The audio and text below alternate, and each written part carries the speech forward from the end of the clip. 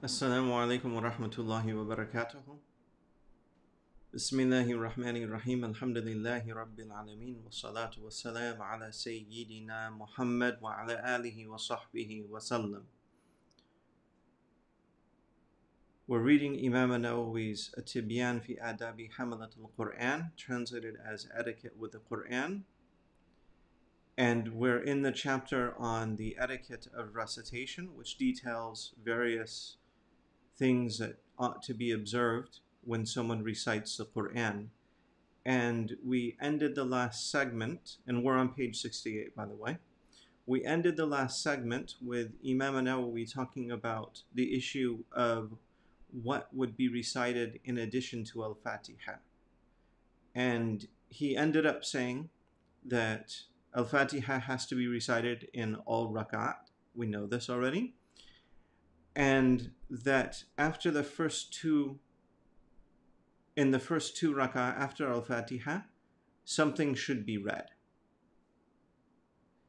In the additional rak'at, it's not a sunnah to read anything else, but it's also not offensive to read anything else. So this is where we ended up. And I should have continued with what comes next, because it's connected to this issue. And what this next issue is it's about someone who's late in prayer. Now, when people come late to prayer, there is a disagreement amongst the scholars over whether a latecomer is going to begin his prayer from the beginning of his prayer, or whether what he prays with the Imam is not from the beginning of his prayer. Okay, that doesn't really make a lot of sense. Okay, so let me try to fix this up. Suppose that you're praying a 2-rak'ah prayer and you come in at the final rak'ah. That first rak'ah that you pray with the Imam, is that the first rak'ah of your prayer, or is it the 4th rak'ah of your prayer? Now, there is a hadith from the Prophet ﷺ that has been transmitted with 2 different variations in its wording. One of them says, complete your prayer, and the other one, that after you finish praying with the Imam, that you complete your prayer. The other variation of this hadith says that once you finish praying with the Imam, that you will make up what you missed from your prayer. So the first one treats that first rak'ah that you pray with the Imam, that first one would treat the Imam's 4th rak'ah as your first rak'ah. And the other one is going to treat the Imam's 4th rak'ah as your 4th rak'ah. It's kind of weird, huh? But anyways, it has some practical implications, because if you take the one that says, and complete your prayer, then what it means is that your first rak'ah with the Imam is your first rak'ah, regardless of what rak'ah the Imam is praying. So if you come in during the Imam's last rak'ah, it's still your first rak'ah. And if you take the other variation, then your first rak'ah with the Imam is actually your 4th rak'ah, because it's his 4th rak'ah. So anyways, the Shafi'is go with the hadith that you complete your prayer, meaning that when you enter prayer with the Imam, regardless of what rak'ah number he's in, it's your first. So if that's the case, do you recite additional Quran? If you join in the 3rd and 4th rak'ah, you're not going to have much time, are you? You're going to be able to recite al-Fatiha and probably nothing else. So what would you do then when you're finally praying on your own and you have more flexibility over your time? Would you go ahead and would you recite additional rak'at or not? That's what he's going to have to address here. So Imam al-Nawawi, rahimahullah, next deals with the issue of a latecomer. And he says, Ash-Shafi'i, may Allah grant him mercy, said that if someone joined an obligatory prayer after it had already commenced, but was present with the Imam for the last 2 rak'ahs of, say, the afternoon prayer, and he then stands to finish the remaining raka'at that he owes, is it recommended that he recite a chapter after Surah Al-Fatiha? The majority of our Shafi companions said that this matter involves 2 opinions. Some say that it is based on a Shafi statement that one should recite the Quran in addition to Al-Fatiha in the last 2 rak'ahs. And the other opinion is that it is not recommended. And the correct opinion is the former, which is that, is that it should be done. And why? So that the one's prayer not be void of the additional recitation. Okay. And then he says, and Allah knows best. So this ruling of reciting surahs in the last 2 rak'ahs applies to both someone leading the prayer and someone praying alone. Okay. So next he's going to talk about the follower in a prayer. And he says, as for someone being led in prayer, and the prayer is silent, Al-Fatiha is obligatory, and the additional chapter is recommended. Remember, in the Shafi madhab, we consider it obligatory for everyone to recite Al-Fatiha in every single rak'ah. This applies to people who are leading the prayer, people who are following someone in prayer, and people who are praying alone. Now, Imam al-Nawawi is going to get into the issue of what if someone who can't memorize Al-Fatiha or hasn't memorized Al-Fatiha? What about someone who, for example, is mute? What are we going to do then? He's going to get into that issue later on, but the general rule that he's working with here is that whenever you pray, you have to recite Al-Fatiha. Okay, so that's why he says, as for someone being led in prayer, and the prayer is silent, Al-Fatiha is obligatory and the additional chapter is recommended. If the prayer is audible and he can hear the Imam's recitation, it is offensive for him to recite any additional chapter. Now, part of the reasoning for this is that when the Quran is being read, we are commanded to be silent and listen attentively. And that would conflict with you reciting while the Imam is reading. So anyways, he says, there are 2 opinions regarding Al-Fatiha being obligatory to recite. And the sounder opinion is it is obligatory. The other is that it is not. If one does not hear the Imam's recitation, the sound opinion is that Al-Fatiha is obligatory and the additional chapter is recommended. Other opinions hold that Al-Fatiha is not obligatory. Okay, other opinions hold that Al-Fatiha is not obligatory. Some of the madhahib, including the Hanbali and the Maliki madhab, consider the Imam's recitation of Al-Fatiha to count towards your recitation of Al-Fatiha. And from what I remember, the Hanafis are similar to this also. Okay, so the Shafis are the ones who are incredibly strict on this issue. So he says, other opinions hold that Al-Fatiha is not obligatory. Okay, so that tends to be the non-Shafi'is, and others yet say that it is obligatory and the additional chapter is not recommended, and Allah knows best.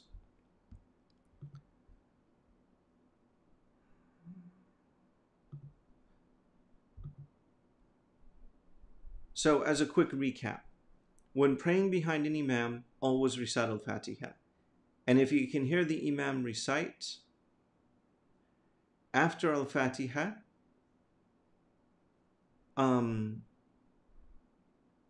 you would recite, if you're praying behind an Imam, after he recites Al-Fatiha, you recite Al-Fatiha.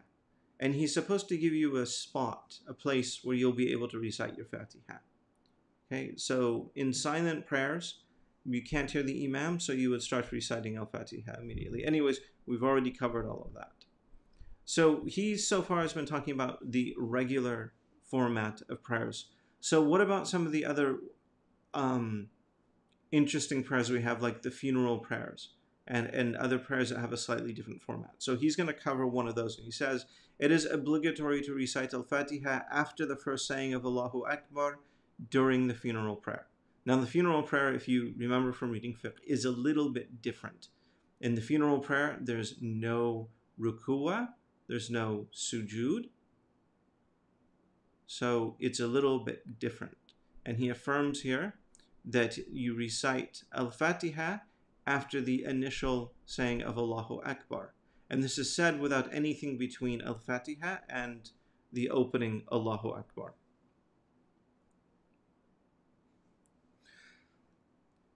Okay, so as for reciting Al-Fatiha and supererogatory prayers, these are prayers that are not required. So these are the nawafil and the rawatib prayers. Okay, it is considered indispensable.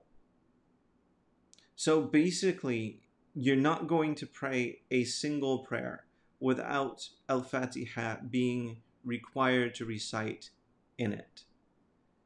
It's required in every rak'ah with the exception of the funeral prayer, where it's required only after that first takbir. Okay, so that covers most of the rulings related to the obligation of reciting Al-Fatiha. But Imam al-Nawawi has a few things related to Al-Fatiha that still needs to be done. And he says, our Shafi companions disagree over saying Bismillahir Rahmanir Rahim in Al-Fatiha. So, does it have to be said? Is it part of Al-Fatiha? Or is it omitted? Or is it recited silently? Okay, these are all options here. And the reason for this is there's a bit of disagreement over whether the basmala, whether Bismillahir Rahmanir Rahim, is actually a part of Al-Fatiha. So there's agreement that is written there, but there's disagreement about whether or not it's actually part of Al-Fatiha, meaning that it has to be read. So he says, our Shafi companions disagree over saying Bismillahir Rahmanir Rahim in Al-Fatiha. Al-Qaffal, who is one of the very early students of the Shafi madhab, he's not a direct student of Imam Shafi, but he's one of the students of that generation. He says, Al-Qaffal said that that it is obligatory, it's a wajib, and his companion Al-Qadi Hussein said that saying the basmala is a conditional shart part of the prayer, and others have said that it is an integral rukn part of the prayer, and this is the most preponderant opinion. Okay, so notice we've got the words wajib and shart and rukn, and they have different technical meanings. They all have the shared meaning that something has to be done. Where they differ is whether it's something that has to be done continuously throughout the action, which is a shart, whether it's something that is absolutely essential and prayer would then be invalid without, which is a rukn, or whether it's an act that has to be done, but there still might be the possibility that the prayer would be valid without it, which is something that's wajib. Okay, so Imam Shafi, going back, he says, our Shafi companions disagreed over saying Bismillahir Rahmanir Rahim in Al-Fatiha. Al-Qaffal said that it is obligatory, wajib. His companion Al-Qadi Hussein said that saying the Basmala is a conditional, shart part of the prayer. And others have said that it is an integral, rukn part of the prayer, and this is the most preponderant opinion. And it makes sense that it would be the most preponderant opinion, okay? Because a shart is like wudu. It's something that has to be there before the prayer and has to remain throughout it. That doesn't really make a lot of sense for it to be part of the prayer. How could you be reciting the basmala during the entire prayer? And how could you be reciting al-basmala just during al-Fatiha? So it makes sense that shart isn't technically the most accurate term. If we're going to say it's a wajib, it's something that has to be done, but it's not part of it. Okay? But if we say it's a rukn, then it means it's an essential part of it. And that's what the preponderant opinion is. And it makes sense. And that's what we settled on. And that's why the Shafis would say if you did not recite the basmala, your prayer isn't going to be valid. Okay, so that's our position in the Shafi madhab. Some other schools, and this includes the other three Sunni schools, do not consider the basmala to be something that has to be done. But we Shafis, when we pray behind anyone, we have to be very, very strict about this. Now, alhamdulillah, many other non-Shafis are aware of this issue, and they will often recite the basmala either out loud or they'll recite it silently, but just enough that they can hear it. And alhamdulillah, if they do this, and we're pretty confident that they've recited al-Fatiha, even if it wasn't allowed and broadcast to the rest of the congregation, it's going to be valid. And by the way, it's the position of the Hanbali madhab that the basmala should be recited silently, but it doesn't have to be, but it should be recited silently, and then al-Fatiha is read. Okay, so this is one of the other madhahib out there. It should be done there, but it should be silently. So anyways, the Shafi madhab, and we're going to stick to this because that's the book we're reading, says that al-Fatiha, basmala has to be read with al-Fatiha in order for al-Fatiha to have been read. And since al-Fatiha is an essential part of every rak'ah of the prayer, you got to read the basmala. You always got to read the basmala when you do al-Fatiha. And unfortunately, if you're praying behind an imam and you know they're not reading the basmala, you're going to have to repeat your prayer. But if you do that, please find a way to do it that's not going to disturb other people in the congregation, because we don't want to cause a fitna on this one. Okay.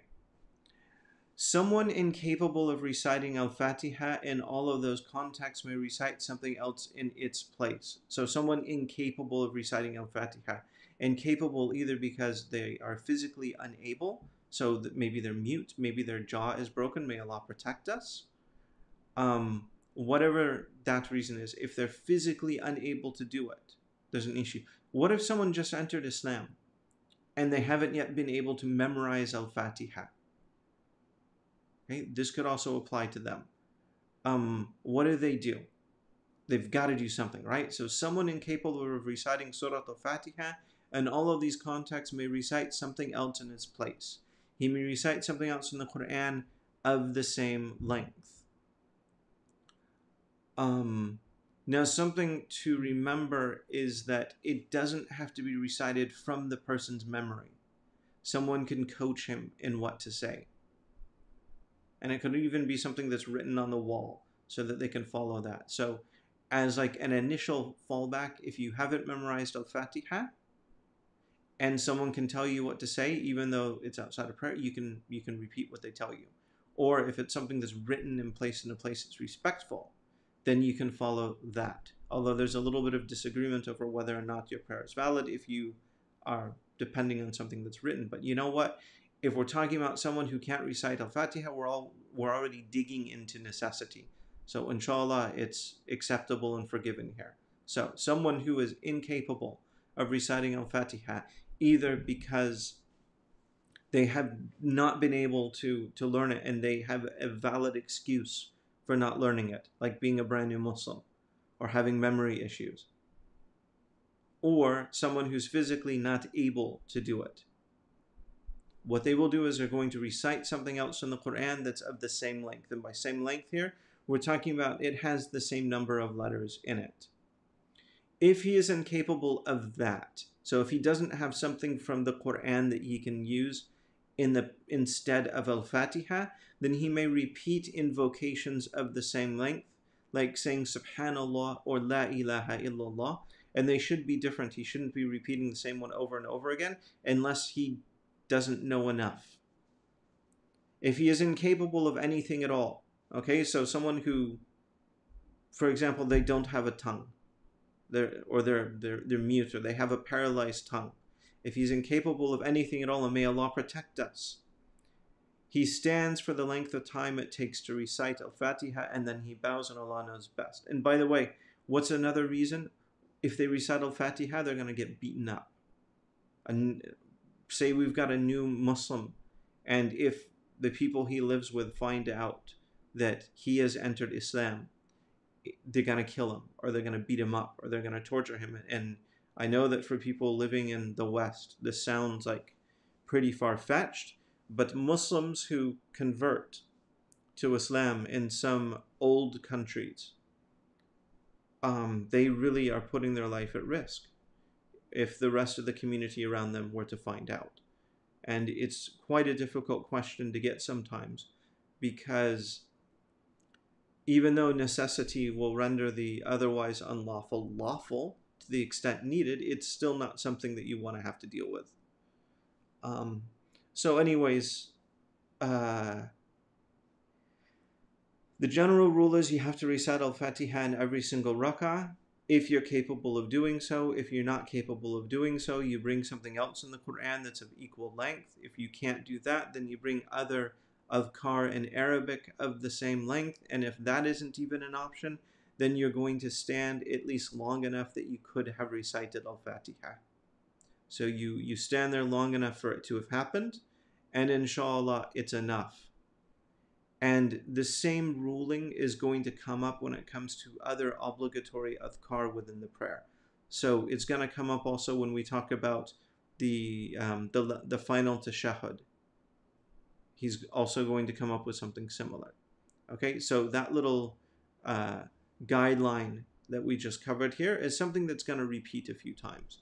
And it's something that if you're in an area where lots of people enter Islam, or if you're engaging in da'wah and new Muslims, this is one of those rulings you really need to have.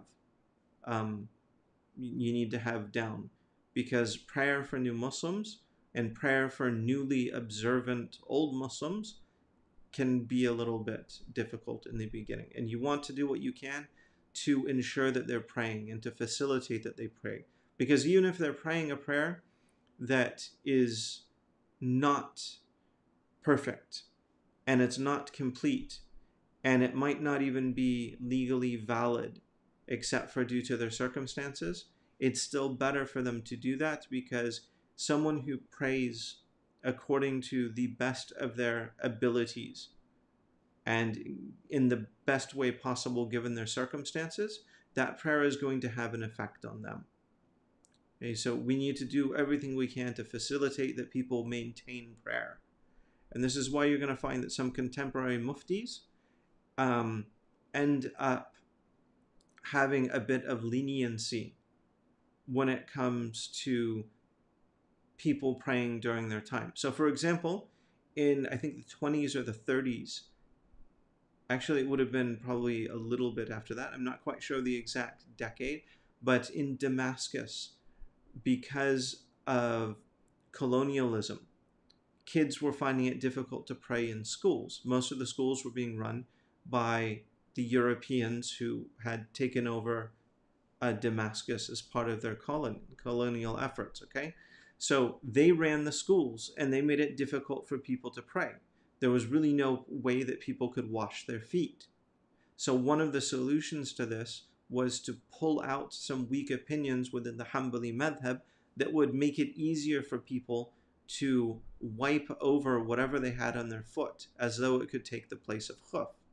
And so, for example, Jamal ad-Din al-Qasimi rahimahullah, in his essay about wiping over socks, he explains in there that one of the reasons for him doing this was to ensure that the school kids of his age would be able to continue to maintain prayer, even though the facilities that they had to go to school in did everything they could to prevent them from making prayer. Okay, so this was one of the reasons why the weak overruled opinion from the Hanbali madhab was adopted by some people. Well, if we're in an age where it's quite easy to do that and you don't have to worry about persecution, there's no reason to be digging into weak opinions. Okay, so anyways, when it comes to al-Fatiha, if we have reasons for people not to recite it, if they have legitimate, shari'i, legal reasons for them not to recite it, then we have to have some alternative for them. And the absolute fallback position is that they at least stand long enough that someone could have recited it. Okay, and Imam al-Nawawi, with his humility, then ends this section with Allah knows best. And this is all I'm going to read today. And inshallah, we'll continue either tomorrow or the day after. And until then, Assalamu alaikum wa rahmatullahi wa barakatuh.